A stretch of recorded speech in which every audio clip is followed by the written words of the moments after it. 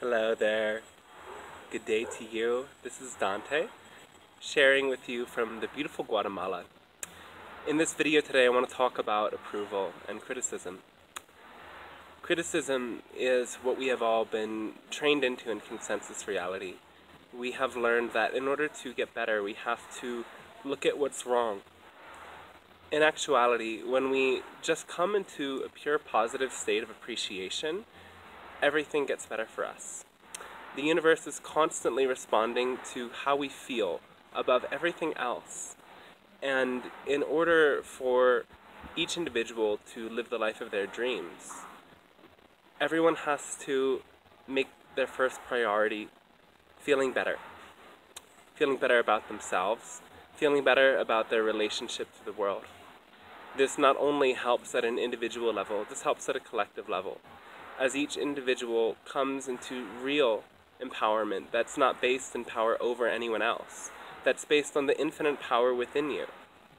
In that state, we can all come into a higher alignment with higher self, spirit, oneness, whatever you term that.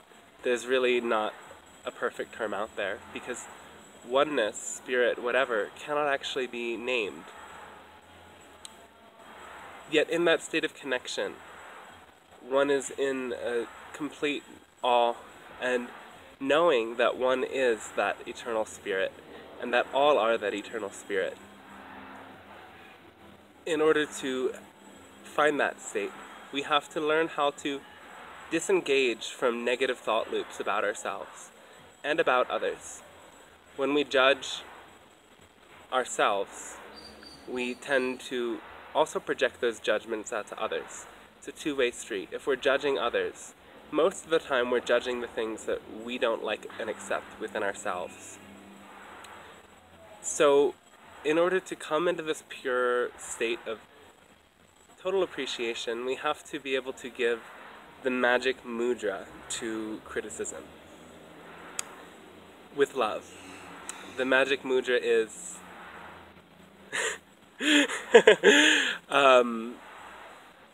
so in saying hey, no thanks to those who are critical of us, we also must remember that they probably have a point.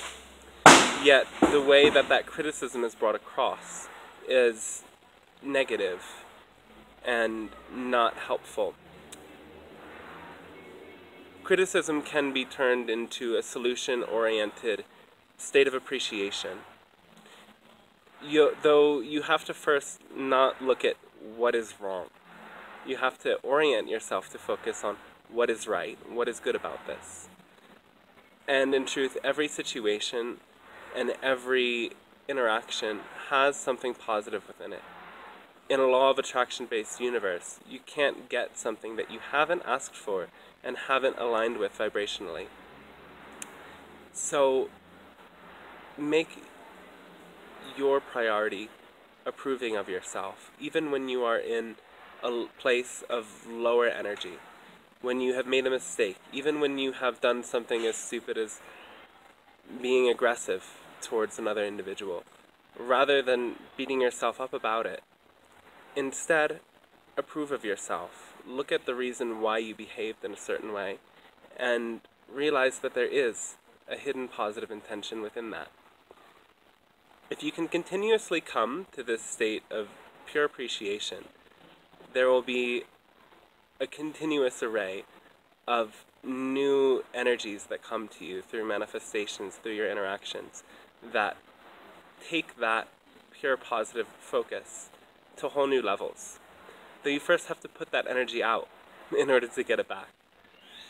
It's a very simple law that what you put out comes back to you, always.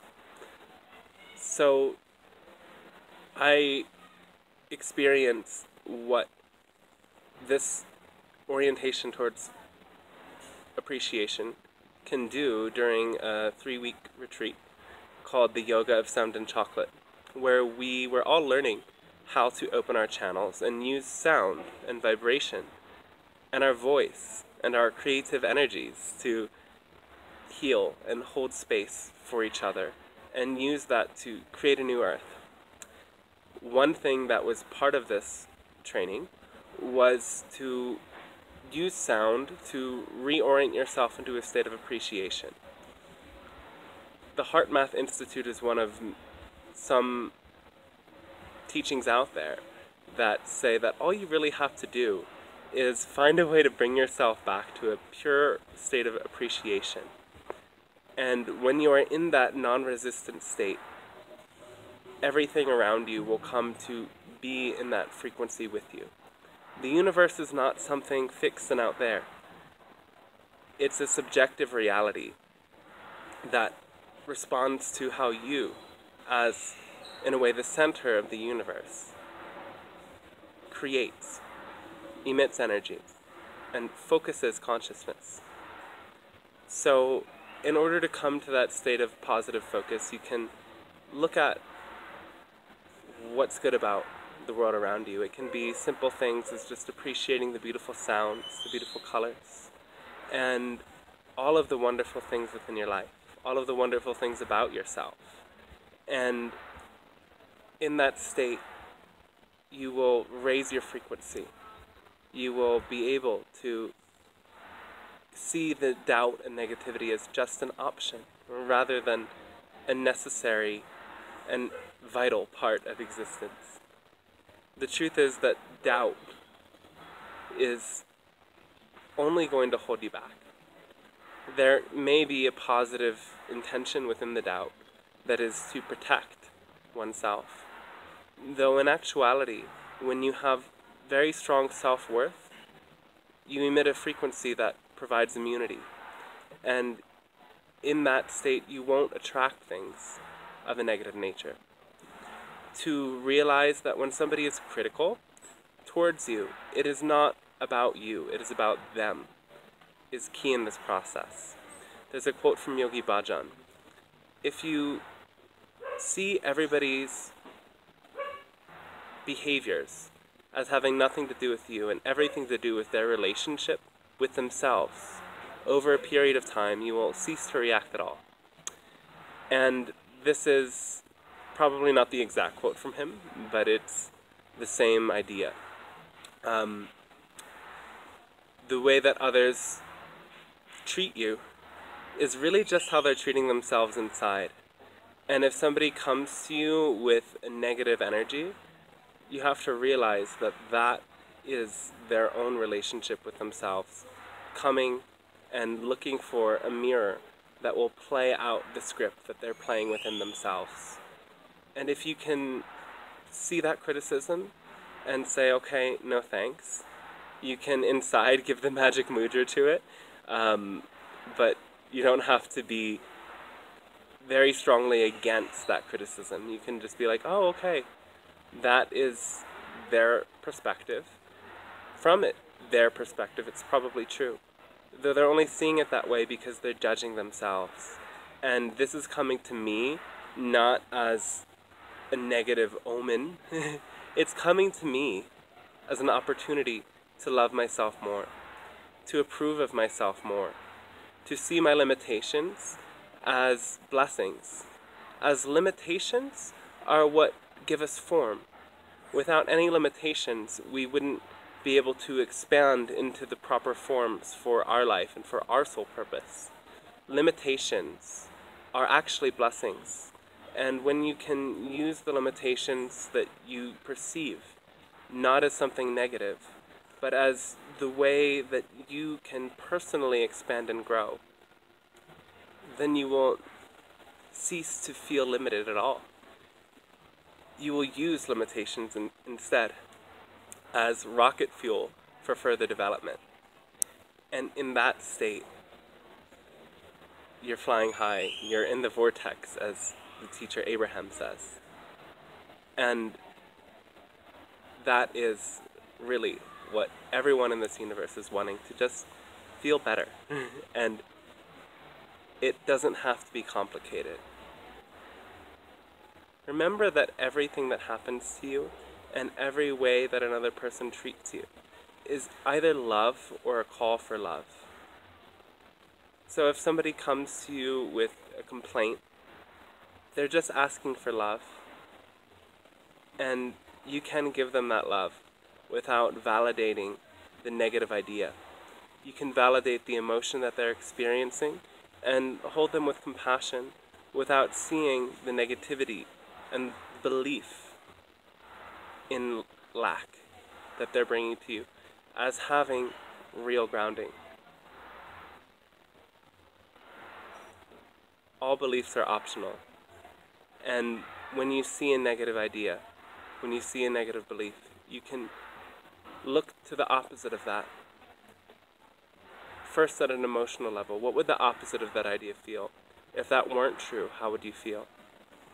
And when you come into that alignment, magic will happen. Magic is natural and it is innate. We are all magical beings. And we can change our entire reality simply by changing our focus and our relationship with ourselves. Even if we make mistakes, those are opportunities to learn and grow and to approve and validate the one who made the mistake. So love yourself fully, and there will be no more perception of mistakes.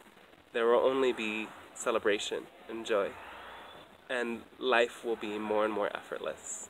This is where we're all going in the future, and many of us are already there right now.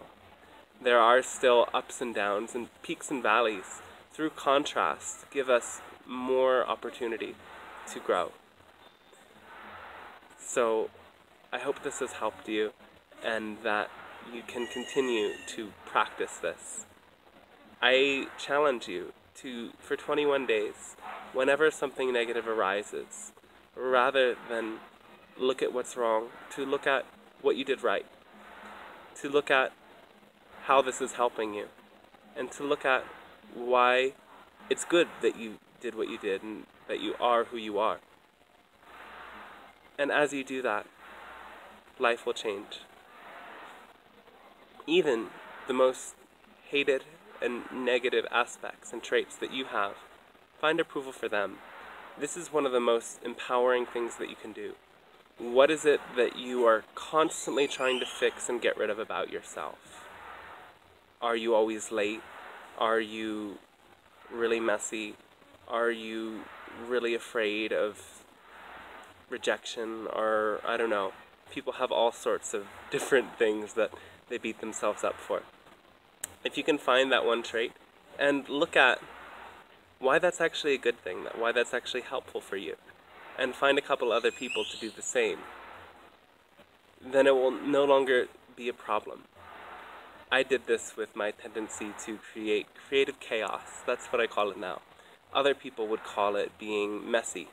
And I believed other people's criticism for so long. Since I was a young child, it was reinforced. That criticism that, oh, you're doing something wrong, you're doing something bad, I believed it. And my negative behavior got bigger and bigger. And once I started to see how this could be a good thing, then I dropped that behavior to a large degree. Once I saw that inviting creative chaos in allows for more spontaneity. Allowing creative chaos in brings other people to their own perceived blocks and limitations and helps them to get past the need to control. My creative chaos allows me to be in a flow state more often than not. These are just a couple examples. I actually did this with a group who helped me find ways to look at that thing that I really didn't like and couldn't approve of. Approve of every single thing that you perceive as negative, and you will feel so much closer to the true divinity that you are. Look for those things that you can approve of, and find the top one, and then invite 2 or 3 friends who can tune in with this idea to help you see why that thing that you have said is so bad and unlovable is actually helping you. Look at those ideas and read them over a couple times a day. And as you find approval for what you hate will no longer limit you. You will find love for even what you have perceived as dark and wrong. And all of that energy will return to a state of oneness and integration. In that state of oneness and integration, you know yourself to be your source, one with your source, and infinite energy will flow through you. I hope you have enjoyed this transmission, and if you have, feel free to check out the other videos I've posted and my website blissbeings.com for the different workshops, sessions, and offerings that I share. Have a bright and blessed day, and enjoy it as the very best day ever, because now is always the greatest moment.